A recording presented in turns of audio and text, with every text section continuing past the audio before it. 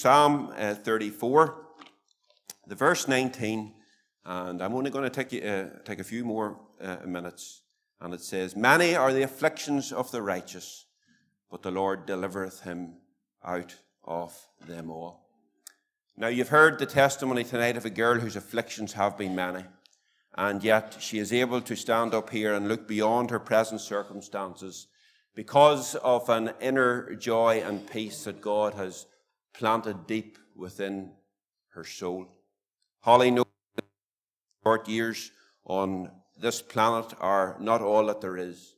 She is able to look beyond her present affliction to a land where she will never grow old. A paradise where God and his people dwell and where we will live as long as God lives. The Bible says the things that are seen are only temporary, but the things which are not seen, they are eternal. But you know, Holly will not receive this eternal life someday in the future when she dies or when the Lord returns. No, you see, this girl already has eternal life today. This girl that stood up here a few moments ago is never going to die. She will never, ever cease to exist. How can I say that? Because Holly's Saviour says in his word, "He that liveth and believeth in me shall never, never die." You see, the Lord is going to deliver this girl. It says so right here in his word tonight. You see, this girl is a king's daughter and a child of God. And she's going to be delivered from every affliction because that's what God's word says. You know, our way for Holly would have been no cancer, no chemo, no sickness, and no operation. But you see, our way would have meant that you wouldn't have been here tonight and you'd never have heard of Holly Parsons. Our way would have meant that God wouldn't have spoken to you through his child tonight. And I have no doubt in my mind, many people have been touched and spoken to this evening. You see, that's how God reaches and rescues sinners, through his word proclaimed by the servants of God. The Lord delivereth the righteous from every affliction, and only God can deliver the sinner from sin and from hell. You know, your religion can't deliver you, and I don't care, and it doesn't matter what religion you've been born in tonight with. Whether Catholic, whether Protestant, it does not matter. Your pastor, your priest, your minister can't deliver you. Your good works can't deliver you. Your baptism, your confirmation, or any other sacrament can't deliver you, but the Lord can. And the Lord will. Because Jesus says, "Him that cometh to me, I will in no wise cast out." The Lord will deliver Holly from her affliction, and he will do it in his way and in his time. The verse here, it says, "Many are the afflictions of the righteous," and it reminds us all tonight that many are the sins of the ungodly. It doesn't matter whether you believe it or not. You're a sinner, the Bible says it, and that settles it. Book of Ecclesiastes says, "There is not a just man upon the earth that doeth good and sinneth not." Paul to the Romans, he wrote, "There is none righteous, no, not one. For all have sinned and come short of the glory of God." The good news, however, is this: the Lord can deliver you out of all of your sins. Not a few, not some, but them all, every single one of them. Because the precious blood of Jesus Christ will cleanse you from all your sin. All of your sin. The book of Joel says, "Whosoever shall call on the name of the Lord shall be delivered." You see, Christ died for you. Christ was raised from the dead. Christ ascended into heaven. And Christ is alive tonight. And praise God, he is only a call away. That's all. Anyone tonight can call upon his name. But what happens if you don't call? What happens if you just continue to reject him and stay in your sin? Well, Holly's already quoted it. The wages or the consequences of your sin is death, hell, the lake of fire. But again, Holly said, praise God, that verse does not end there. Because even though the wages or the consequences of your sin is death, the gift of God, and that's what it is tonight, the gift of God is eternal life through Jesus Christ. If you call on the Lord tonight, repenting of your sin and trusting in Christ alone for your salvation, you will receive the free gift of God, which is eternal life. And that's what the dying thief did on the cross. Remember him? He was nailed to a cross next to the Lord Jesus. And he said, Lord, remember me when you come into your kingdom. And the Lord looked over to him and he said, today you'll be with me in paradise. And you too can have eternal life today. Can you imagine how encouraging that would be for Holly as she makes her way to the hospital tomorrow, knowing that the night before here in the lifeboat, someone else's name was written into the Lamb's book of life as a result of this meeting? You see, I know this girl.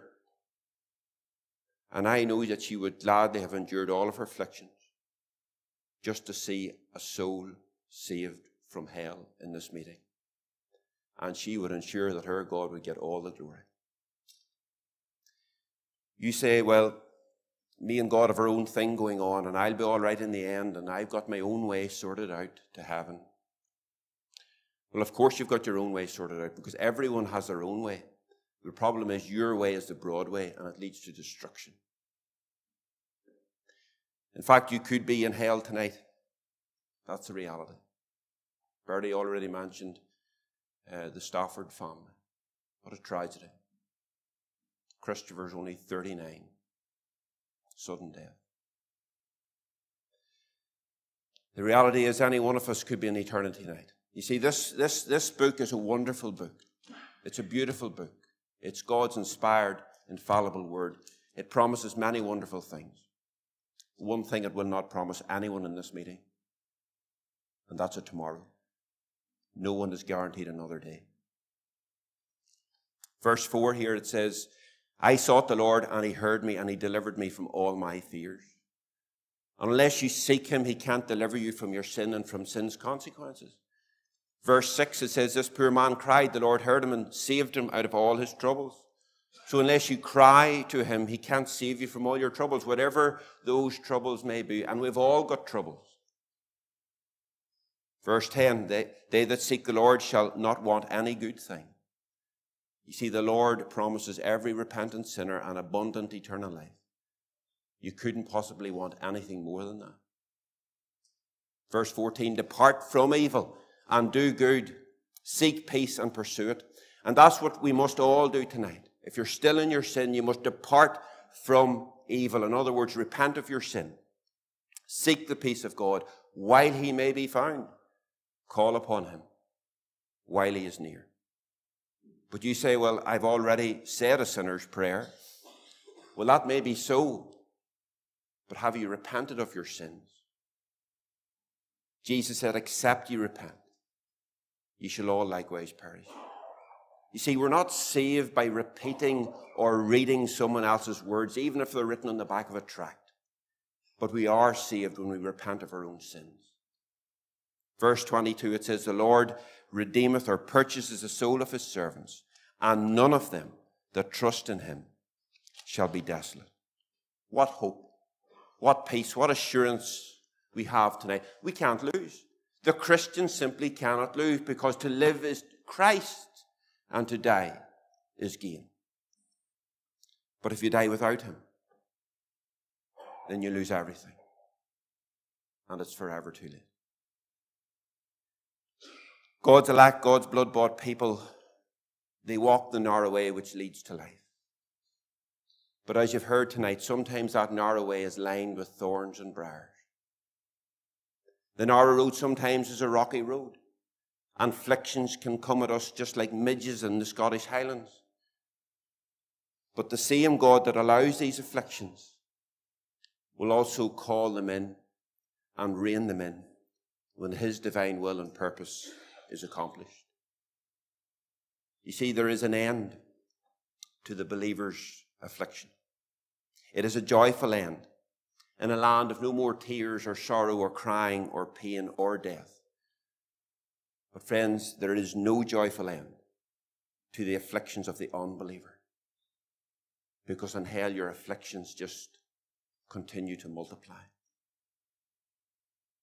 Holly is experiencing a temporary affliction. But imagine facing this without God by your side and without being saved. And some of you are doing that tonight. And it is madness. Madness. When you could have a friend next to you. A friend that sticks closer than a brother. The one who can put away all afflictions is the one who can put away all your iniquities. And though your sins may be many, his mercy is more. The psalmist said in 62 verse 8, trust in him at all times, ye people. Pour out your heart before him. God is a refuge for us.